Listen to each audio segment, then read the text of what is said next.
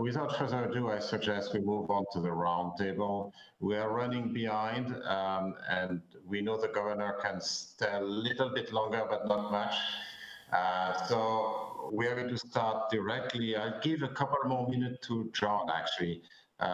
He's not going to speak first, but he was interrupted, so that would be nice to have John spend a couple more minutes, but we really have to keep on time. The roundtable is on money and liquidity in times of crisis. It's an exciting topic, and I could not dream of a better panel actually to discuss this topic. So let me arbitrarily, I know what you're going to talk about, but there's a lot of overlap. Let me start with Amy. Thank you very much. It's wonderful to be here. I wanted to say a few words about the sort of aborted financial crisis, generally financial crisis in the context of the COVID crisis.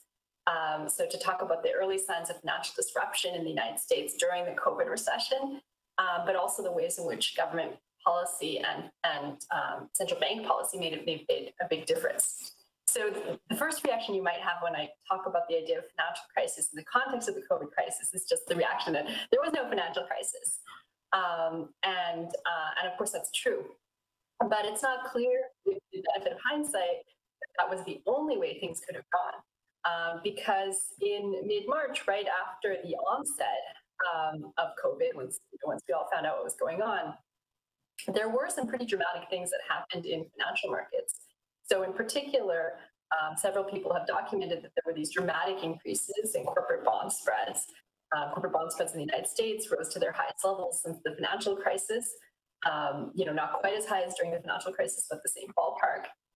But what happened after that was very different. So in the financial markets, the Federal Reserve in the United States, and of course central banks around the world, introduced a number of facilities that they had first introduced during the financial crisis. And spreads fell very dramatically over the following months. And by late summer, they were back to fairly normal levels. Now, of course, we'll never know fully what the counterfactual was, but it seems very plausible that this reaction made a big difference. The labor market recovery has also been incredibly unusual.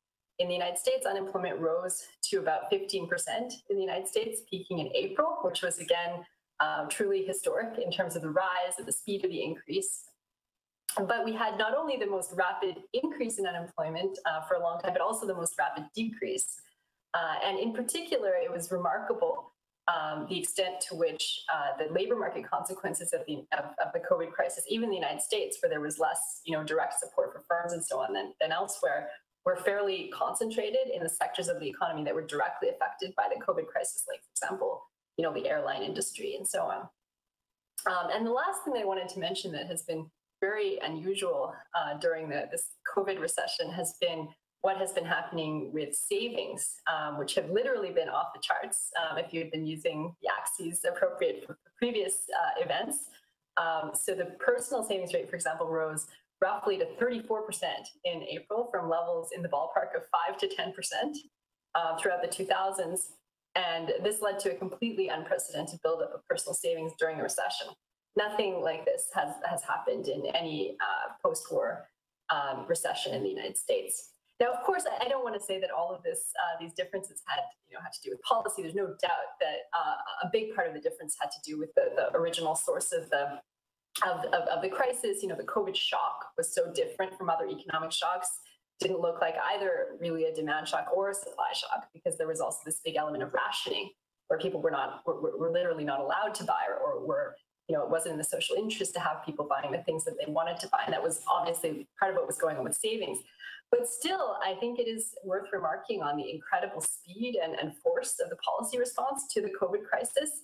Not only the speed and force of the monetary response, which I think no doubt was drawing on a lot of what was learned in the financial crisis, but also the speed and force of the fiscal response to the COVID crisis.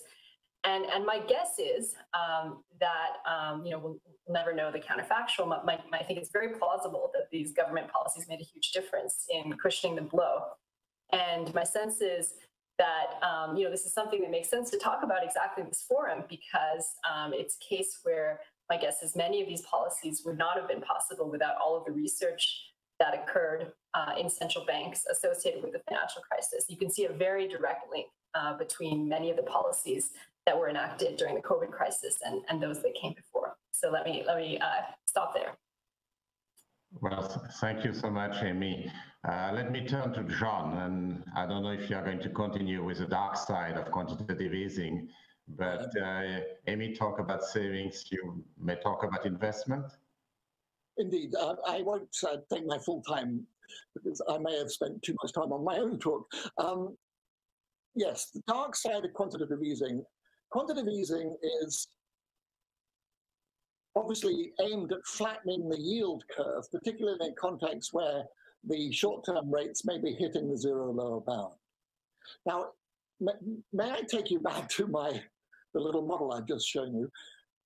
Imagine that the yield curve flattens, but short-term interest rates do not drop because, let's say, zero lower bound.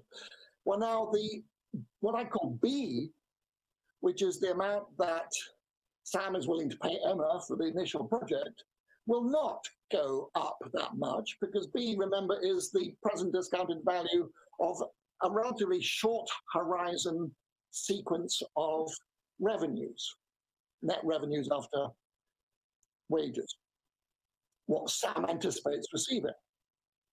Whereas Q, the price of buildings, which is part of the cost of the investment for Emma, goes up a lot.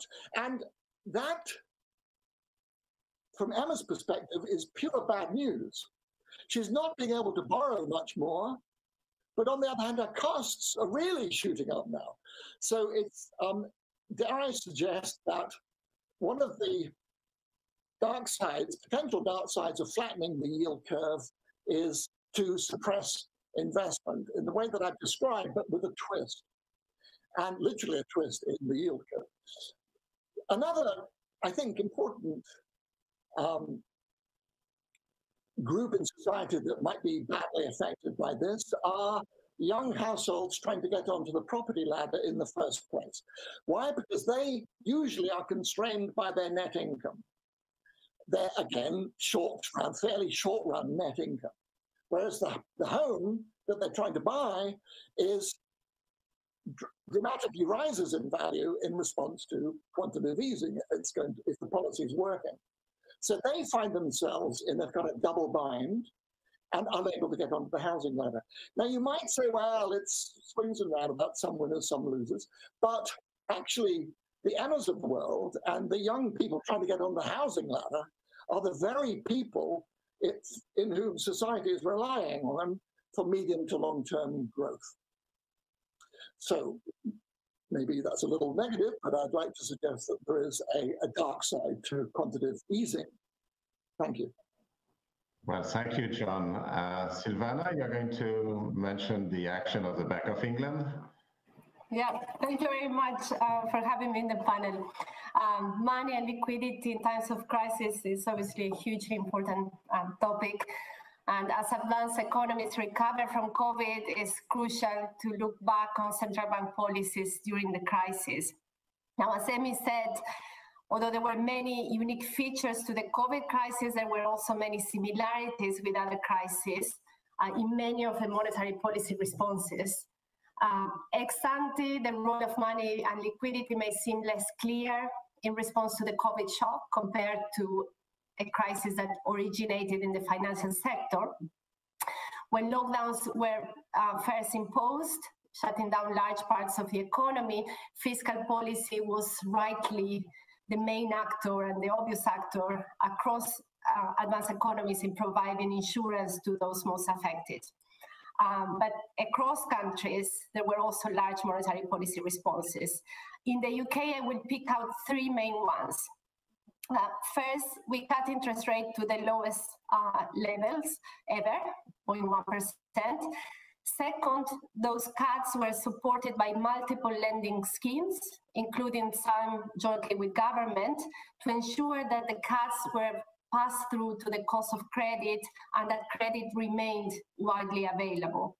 And third, we stepped up our QE purchases of government bonds using liquid central bank reserves. And I'll come back to John's point in a second. Now, each of these three policies aimed in different ways to use central bank liquidity to support the economy. The first one, cutting rates, was the textbook transmission of monetary policy. We cut policy rates to help mitigate the fall in aggregate demand. The shock was unique. Some sectors were required to fully shut down where the health risks were high, but many other sectors remained open, and we saw clearly over the pandemic that consumers and businesses were able to substitute spending and production significantly. So lowering policy rates was important to support spending in those other sectors that were able to keep operating during the pandemic and in a safe way. The other two liquidity channels relate to those that John has highlighted in his research with Nobuo Kiyotaki, where they differentiate between financial frictions that induce a borrowing constraint, limits on how much debt agents, businesses, and households can take on, and those that induce a resaleability constraint or limits on the market liquidity of different assets. The UK lending schemes, in particular, were aimed at preventing tighter borrowing constraints, particularly where massive uncertainty had led to increases in perceived credit risk. At the margin, of course, lowering interest rates should also have helped relax the borrowing constraint. For firms with floating rate debt, the cutting rates aimed to bolster cash flows, reducing debt servicing costs, as well as a need to increase borrowing to finance additional working capital needs. And turning to the resaleability constraint, the large-scale QE asset purchases stepped in where there had been a sharp reduction in market liquidity, with things turning quickly towards market dysfunction, as Amy mentioned, in March 2020. This period has been dubbed a dash for cash. Some of my colleagues at the Bank of England have produced some excellent summaries of the events that took place. Jean's work with Emmanuel Fari has also taught us about the microeconomic underpinnings of those liquidity shortages. But at a very high level, assets that were previously thought to be perfectly liquid were no longer liquid enough. And liquidity premia didn't just rise on risky assets, as we saw with mortgage-backed securities back in the financial crisis. Yields spiked even on UK government bonds and US treasuries. So for a period of time, only cash, the ultimate liquid asset, would do. And given the likelihood that those increases in yields would have fed through to activity in the real economy, the central bank response was to offset that spike in demand for liquidity via a QE asset swap with central bank reserves. So in some sense, I mean, responding to John, QE programs have done, over time have done both, buying a mix of liquid and illiquid assets. During the dash for cash, everything but cash was illiquid. So the main transmission of QE at the time was more of your qualitative easing rather than quantitative easing in your taxonomy. So to sum up, stretching a bit the taxonomy, the three policies sought to offset three frictions. First, the new Keynesian friction or nominal friction. R* was falling, so cutting rates helped to stimulate aggregate demand. Second, borrowing frictions, firms going out of businesses or cutting investment, or households cutting their own spending. And third, market liquidity or resaleability frictions, with liquidity premiums spiking on everything that wasn't cash. All three frictions carried the risk of hysteresis, which would have drag the effects even longer without the policy interventions. I'll pause here. Thanks so much, Silvana. Jan, you are going to go back both to the financial crisis and also to your previous talk. I'll give you a couple more minutes.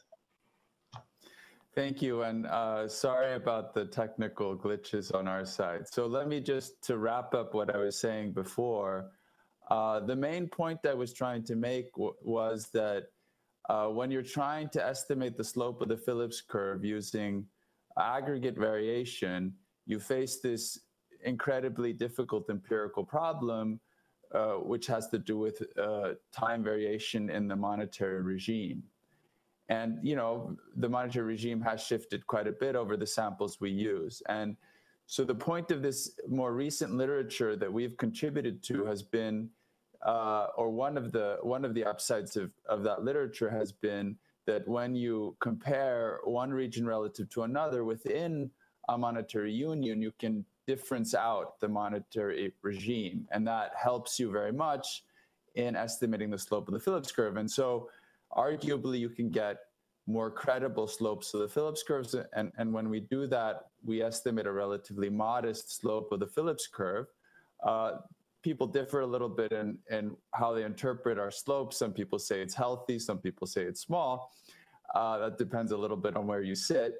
But in terms of if people are worried about very substantial movements in inflation, we would like to argue that the debate should not really be about the slope of the Phillips curve. It should really be about long-run inflationary expectations. And so when we worry about big increases in inflation, we worry about central banks losing the anchoring of long-run inflationary expectations. This then leads you to think more about things like fiscal dominance and so on. But to turn to the topic of the panel, on money, liquidity in a time of crisis, I wanted to spend a few minutes thinking about the value of theory when it comes to monetary policy in a crisis. And I want to, you know, in particular, discuss the response of the Federal Reserve to the financial crisis of 2007 to 2009. One of the important aspects of the response of the Federal Reserve to that crisis was a very substantial amount of lender of last resort lending and then asset purchases, which usually go under the heading of quantitative easing. Now, these policies at the time were extremely controversial for many reasons, but one of those reasons was that a lot of commentators were worried that these quantitative easing policies would lead to a substantial burst in inflation. Now, why would that be? Why would you be worried about that? Well, these quantitative easing policies, they did lead to a truly enormous increase in the monetary base. So the monetary base in the United States rose from 800 billion to 1.6 trillion. So it doubled in the course of 1 year and then continued to rise after that. And so, you know, if you have a cursory understanding of monetary economics, you might say, oh, you double the money supply, obviously there's going to be a lot of inflation. Isn't that what we teach in our classes? Well, interestingly enough, monetary economists were not worried about a lot of inflation in response to this policy.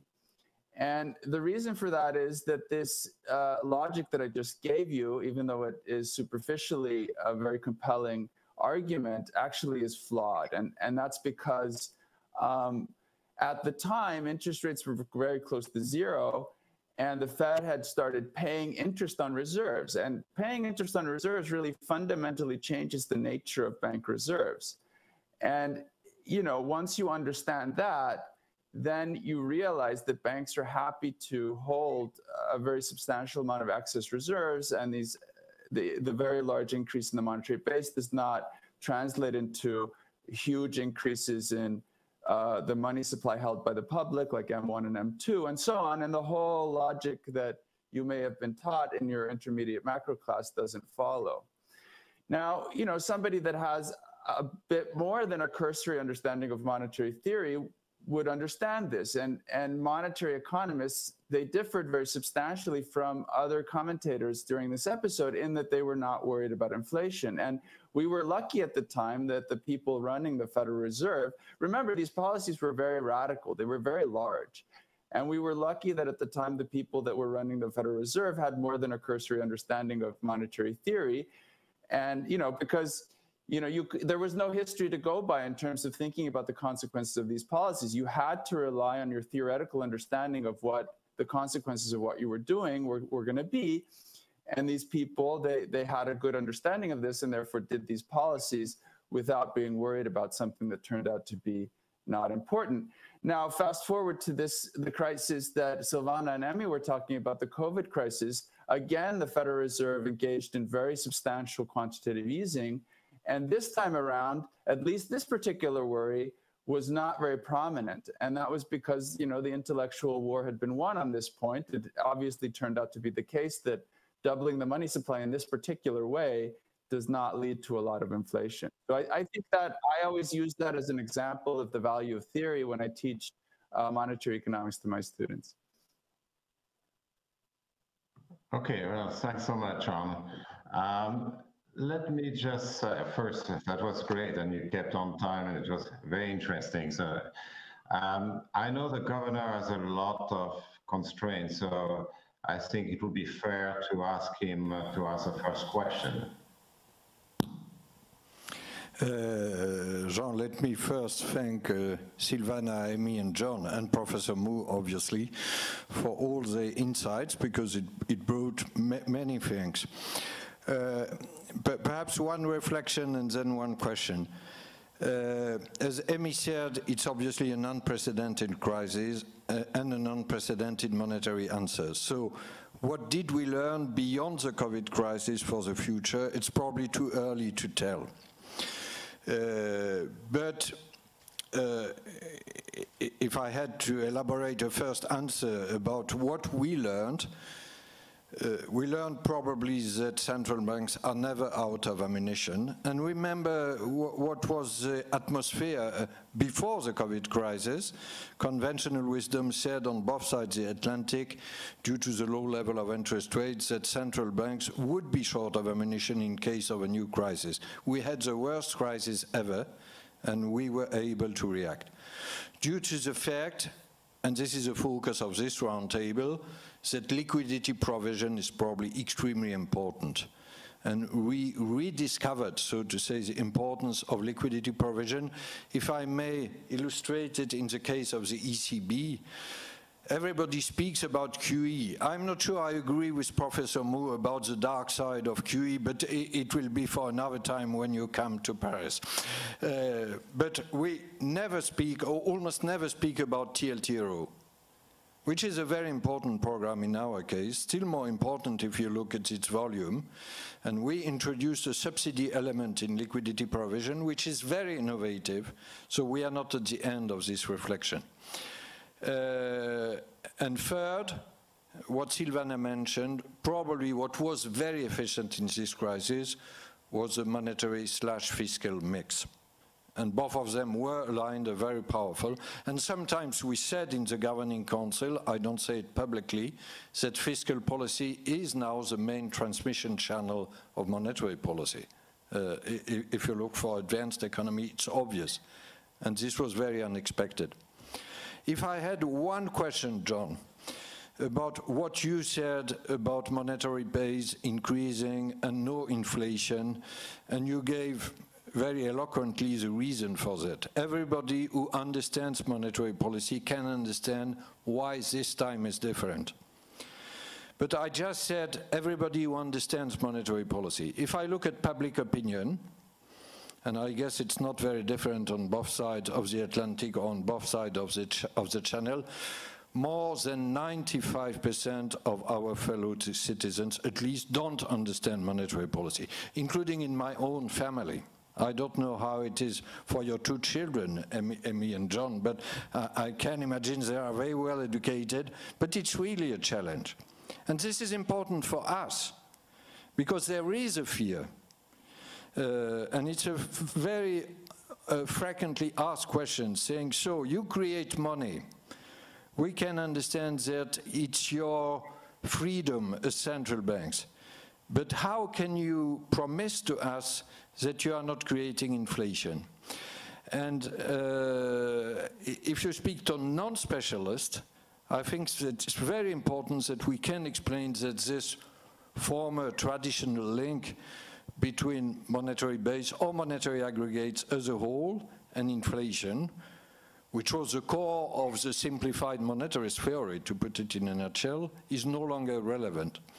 And So I would put the question to you, how would you explain it? How would you suggest to central bankers to explain it to our fellow citizens and hence to consolidate trust?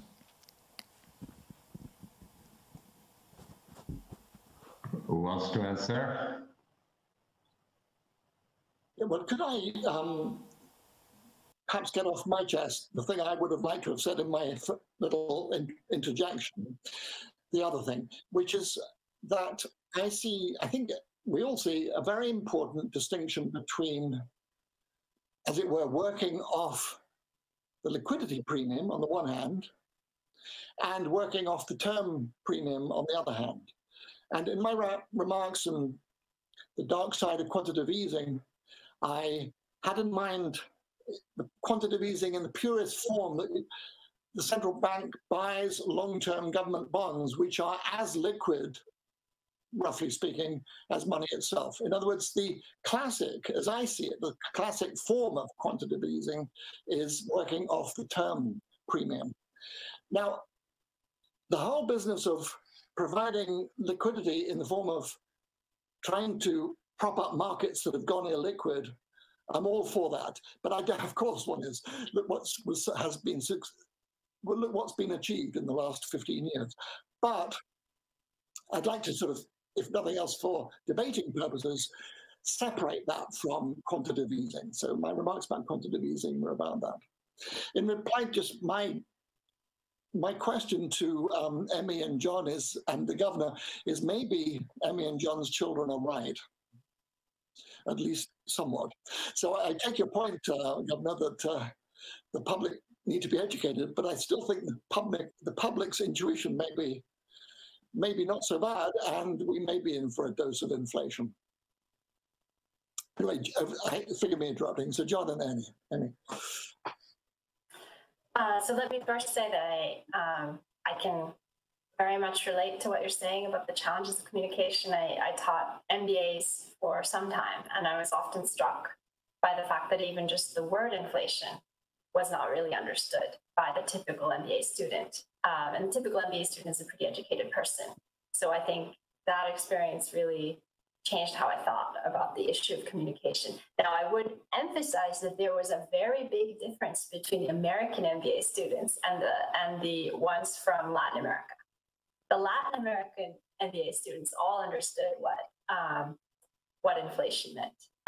And so I think, part of the confusion that we see today is also, of course, related to the fact that, monetary economics hasn't been very important to the everyday lives of most people, mostly because central banks have been so successful. And I guess that comes to where I don't have a full answer to you, but let me just say that I think the success of central banks in controlling inflation over the past several decades is just incredibly impressive. And I think sometimes they don't get enough credit for this because, of course, there are multiple objectives, and it's not like the business cycle has totally been eliminated.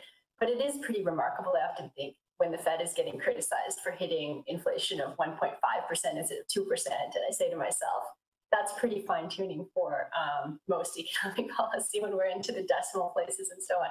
So I guess on communication, I would say that while I agree with you that, at least given the fact that most people don't encounter economics in education until university, they don't see it in high school, for example, it's very difficult to explain all the ins and outs of everything. There is a set of results of what has been achieved over, by now, a pretty long period of time that I think the central bank can make reference to in kind of making the case to, a less informed observer that they actually have control over the units. And at the end of the day, it's all about the units, and in some sense it is maybe in some abstract sense plausible that the central bank, since they print the money, that they could control the units and make the units stable. But I guess that, so I have two thoughts. One is that the history is impressive, and I think drawing on the history and trying to make the case to the public makes sense. And we're in a very different situation today than we were, like in the United States in the early 1980s, when there just wasn't that history to draw on. And so I think that's one direction to emphasize, and the other is just the commitment to this to the institution, the stability of the institution, which I think was core to making that history come to pass. Thank you, Amy. Silvana, you raise your hand. Yeah, I'll just as one of the Latin Americans in the example. Growing up in Argentina, of course, everyone knows what inflation is. I mean, since you're a little child, you would run to the shop as soon as you get a bill in your hands. I mean, that's the training. So everybody really knows. And as Amy says, it's a sign of success of central banks and advanced economies to a large extent, that people are not worried about that constant source of stress for people in many Latin American countries, definitely Argentina, Venezuela right now, where you really have to stress on a daily basis about inflation. On communications of QE is so tough to explain. I mean, I think in some sense the easiest way to explain the distinction between cutting rates and doing QE is that cutting rates operates on the short end, and QE affects yields in the longer term, or rates in the longer term, and sometimes people can understand those concepts a little better. But this brings me back to something that John was saying. But in some sense, the fall in interest rates is not QE, John. As you know, it's a real phenomenon, and there are many factors there. And before you cited Japan, I mean, there's demographics, there's productivity growth, there's tail risks that are valued differently, and so all these factors have made this secular rate fall, and then QE is operating on that very tiny margin. Okay, how much can the central bank lower yields relative to those R stars? And that's the margin of action for us in terms of stimulating the economy. But yeah, and I fully agree with you that in episodes of market disruption, that's when you have a full power, because you can really act on those liquidity spike up in liquidity risk. Thanks. Thank you. François and Olivier, do you have any other question? I know we have to finish in 3 or 4 minutes, so that... Can I only add one sentence from a policymaker's standpoint, Jean? Yes, please. Yes, no, just to say that the more innovative and sophisticated we are in our tools, and we must be innovative and sophisticated, the more open-minded and simple we must be in our communication to the broad public. And this is an interesting challenge on both sides, and you feel, as I do feel, that there are growing questions from our fellow citizens about our monetary power, and they speak sometimes of miracle, but this word is a bit ambivalent. Huh? And so we have this double challenge of digging always into more sophisticated and innovative territory, but keeping a close eye on the broad public and trying to explain more and more sophisticated things in a more and more simple wording. But it belongs to the charm of the job, if I may say it so. Okay. We all have lots of questions, I certainly do, but I think it's time to call it a day. Let me thank once again the governor and Olivier for that time and for being here. I would like to thank also the staff of the Bank of France and TSE for organizing this event. And I would like to congratulate once again the laureates. They have proved how great they are, how great economies they are. And that was not needed, but still we've had wonderful talks. You're really transforming the field, so that's very nice. And thanks for accepting the prize. We look forward to seeing you in Paris and in Toulouse as well. You're of course welcome to both places. So thank you very much, and we'll see you soon, hopefully. Thank you. Thank you. Thanks a lot. Bye. Thank you.